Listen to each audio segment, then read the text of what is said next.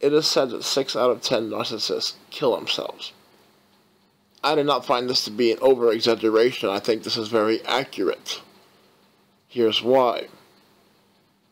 They usually set themselves up in dangerous situations to get attention from other people.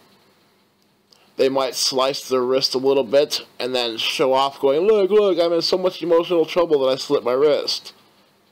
But then they slice it too far, they start gushing blood everywhere, and they end up dying.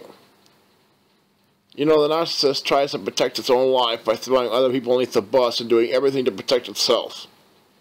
But when it comes to seeking attention, they'll do drastic things.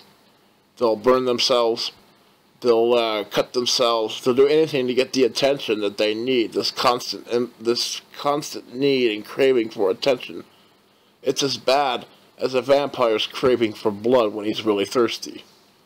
Because I really do believe also that the vampire is very closely related to the narcissist in every single form, including the turning into a bat and fluttering away after they have no more use for their victim.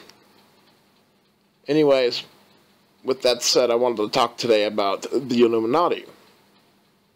The Illuminati is a group filled with narcissists.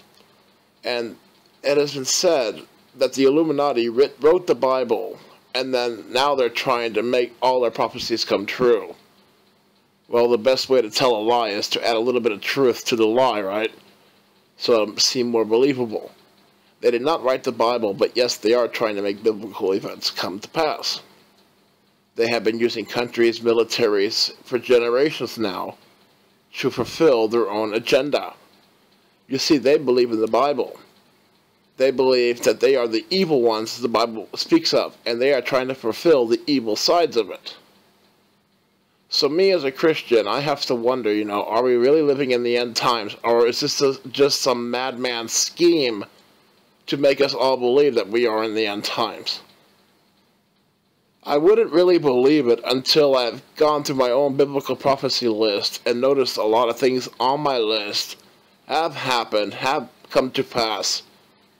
But some of the big ones are still missing, such as the 2 witnesses, the Ark of the Covenant being found, the city of Damascus being totally destroyed.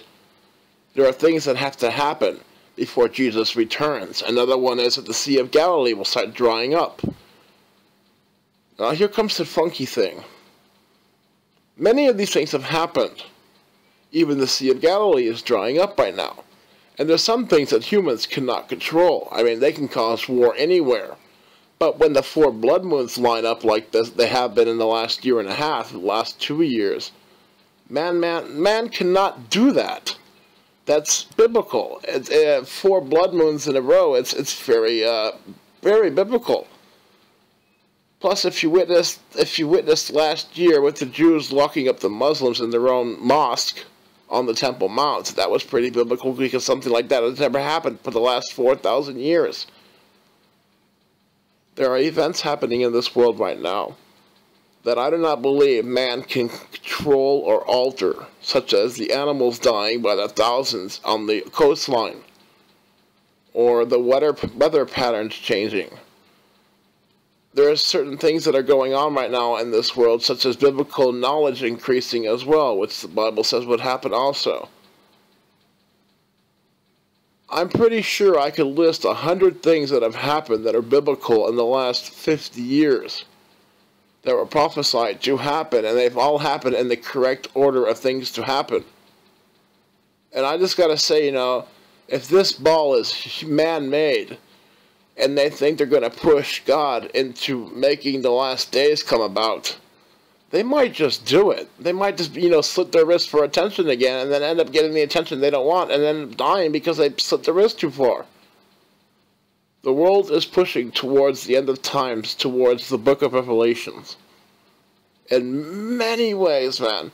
And I'm talking about so many aspects. It cannot just possibly be from one group of people. It's too many aspects.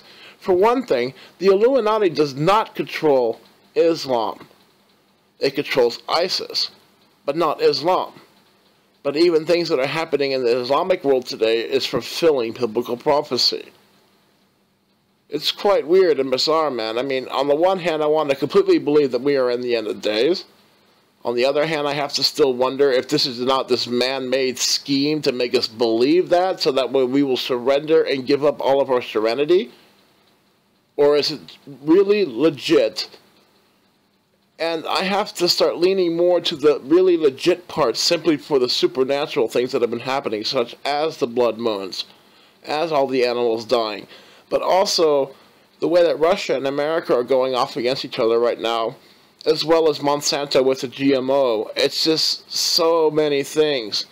I mean, you take R.C. Christian, for example, with the Georgia Guidestones, man. That stuff is coming to pass right now. And whether it is man-made or it is supernatural, it's still occurring. And it is occurring according to the Bible. That's just for you. I wanted to put that all out there for you guys to think about. And if you'd like to know about some of these prophecies that have happened, that have me a little bit worried for, whoa, this really could be legit, I'll be making more videos about them. So, this is War Done Swire. You all have a good day.